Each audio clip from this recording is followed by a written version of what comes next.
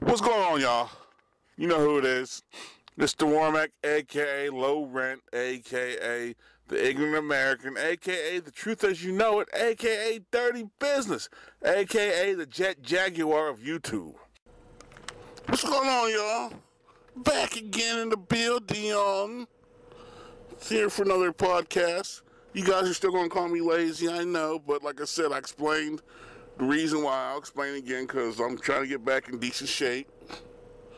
So, that's why I got to talk to my trainer. We're working a lot of things out.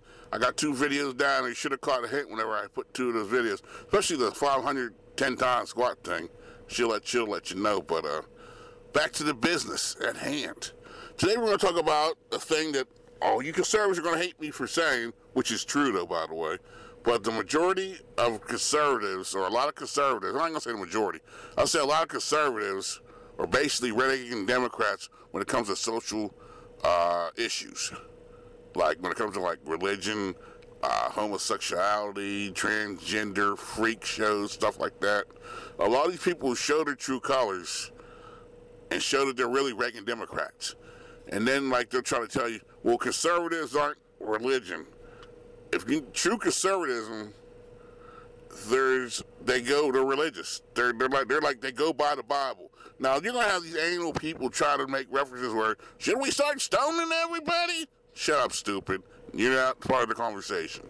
People know what I'm talking about. Conservatives know what I'm talking about. They don't believe like the homosexuality. They don't believe like. I'll give you an example. My minister, black guy, of course, he's a true conservative.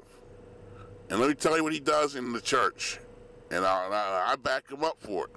He'll ask you, like if he knows what type of sin you're doing, what God said were sins, and he knows you're doing that, he'll pull you aside.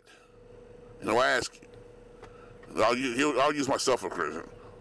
Brother Warmack. Yes, sir. We have some rumors in the church, or it's been confirmed that you've been fornicating with a lot of women. Now, first of all, are you doing this? Now, if I would say yes, here's how he plays it. If I say no, then this conversation over and keep up the good work, yada yada. But if I said yes, he'd give me an option. Well, give me 2 options really. He'd say, Brother Warmack. I'd say, yes, sir. Since you have admitted these sins towards God, would you be willing to, now listen, would you be willing to give these up for God, knowing that these are sins? Now, he's giving me 2 options.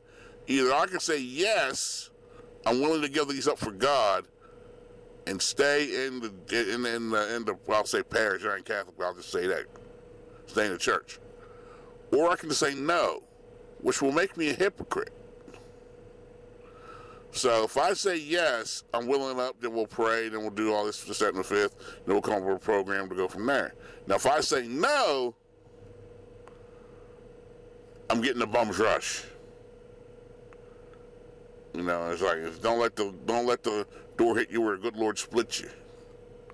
And I agree with him on that because he just doesn't pick any sin. He does them all. If you're a homosexual, he'll ask you, are you willing to give your lifestyle up for the Lord? If you say no, that's on you. Even though you know what it says in the Bible. But when you talk to some of these conservatives, well, Jesus wasn't like that. Let me tell you something. Like, okay, I'll use a comparison. I'll use 2 comparisons to really solidify my point. Number 1, the Bible, and even Democrats get mad at this one, the Bible does not condemn slavery. There's 3 verses that talk about how you treat your servants and your slaves. Then there's examples of God telling the Jews who do enslave. Let me give you an example. When the Jews were looking for their land, God told them to go where he told them to go for Israel, buy the land, purchase the land, buy for the water, etc., this, and the third. But he also said, and whoever doesn't agree with you, make them your slaves. It's in the Bible. Now, people are going to say, Well, in America, slavery was different. Let me tell you this. In America, slavery was one, racial. Number two, it was economical. Because you want to know why it's called free labor? That's economics, people. And that's usually the heartstring that the Democrats want to play. Where when slavery was, I'm like, look, man, your God condoned slavery. What are you talking about? Now let me tell you about another situation. The immigrants. Oh, about building a wall. We shouldn't have built a wall. We should let people come in. Well, like the point was made, a lot of these guys, it was like the Cubans when they came in. When Fidel Castro let them, not when he let people who wanted to leave. The first, like the last recent times. I don't know about when he let the boat deal. He let a lot of prisoners and a lot of political foes come in. And that's what people were worried about. But I tell these people, well, your Bible, even heaven has a wall. Everybody doesn't get in heaven, do they? Yeah, but. Ain't no yeah, but. It's yes or no.